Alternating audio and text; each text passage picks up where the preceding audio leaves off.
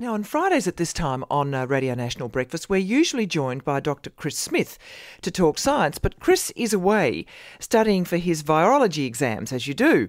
So stepping into the breach is a young science show reporter, Sarah Castor-Perry. Sarah's a Cambridge graduate and she is spending some time with Robin Williams and the Radio National Science Unit. She also works with Chris and the other naked scientists in Britain. So it's a great pleasure to welcome Sarah. Good morning, Sarah. Morning. Now, this week was a great week, as we know, for Australian science. And I think for once we really have heard a lot about Australian scientists doing well, with our first female Nobel Prize winner, the biologist Elizabeth Blackburn, winning the Nobel Prize for Medicine. But there were some other awards dished out too, called the Ig Nobels. Tell us about the Ig Nobels. Yes, well, the Ig Nobels are awarded every year, around the same time as the real Nobels. And they're awarded by a sort of science humour magazine called the Annals of Improbable Research. And what they do is they give these awards out in 10 categories, like you said, that make you laugh and then make you think. And what they do is they get real Nobel laureates to present the prizes. So previous Nobel winners come and they give the prizes to these people. It's genuine research, though. Oh, it's genuine research, yes. But it's the sort of research that makes you think, okay, someone spent time and money researching that. Yeah, okay. But then quite a lot of the things are actually quite impressive, really. So. Well, let's go to some of them. And I note that the Public Health Prize seemed to grab the media's attention. So basically a case of breast to the rescue. Yes. Well, this one went so glad you brought this up. To a group from Chicago, Illinois, in the USA. For inventing a bra that can be turned into a pair of face masks or gas masks. So, you're walking down the street and there's a sudden gas attack or a dust storm like there was in Sydney a couple of weeks ago, or, I don't know, a sudden attack of swine flu or something. And so you see this thing coming and you'd need to be a woman to do this. And you think, oh, okay, right, I've got to do something about this. So you whip off your bra and then it separates into two face masks for you and a companion or a lucky passerby.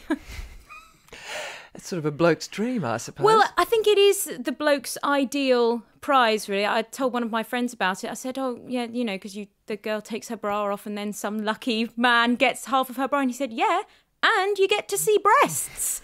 So I was like, okay, yep. That's kind of, I think the men must have voted for that prize. Well, indeed, there were some fairly amusing pictures, weren't there, from the prize-giving event where all those real Nobel laureates have had bras over their faces. So funny. These Stupid. Really eminent scientists are there and they've got, bright pink lacy bras over their faces. It's great, just fantastic.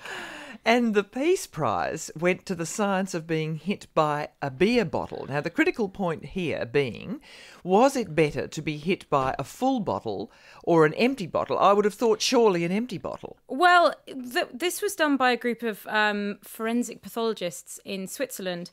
And when you see people who have been unfortunate victims of blunt force trauma a lot, which obviously they do, they obviously got around to thinking, I wonder which is worse, being hit with a full bottle or an empty bottle. So what they did was they went away and they did some experiments and they discovered that it took more energy to break the empty bottle. So actually that's worse, but an empty and a full bottle are equally bad to be hit over the head with because they've both got more than enough striking force to break your skull before your skull breaks the bottle. So pretty bad either way, really. And they concluded their paper with saying that this was evidence to support the idea of banning glass bottles in any situations which involve the risk of human conflict. So any Friday night in a city centre, I think, really. Yes, that's it. Yeah. Any pub, which of course, young men in pubs is the greatest level of violence in this country. It should have far more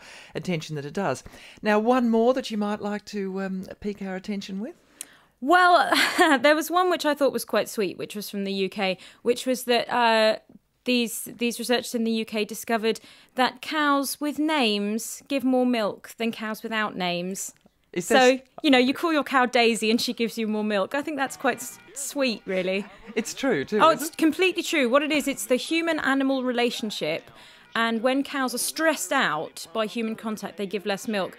So it's kind of not necessarily a causality, but a sort of a correlation between farmers who give their cows names and know them individually might just have a better relationship with the cows, and therefore the cows are less stressed out and they give more milk.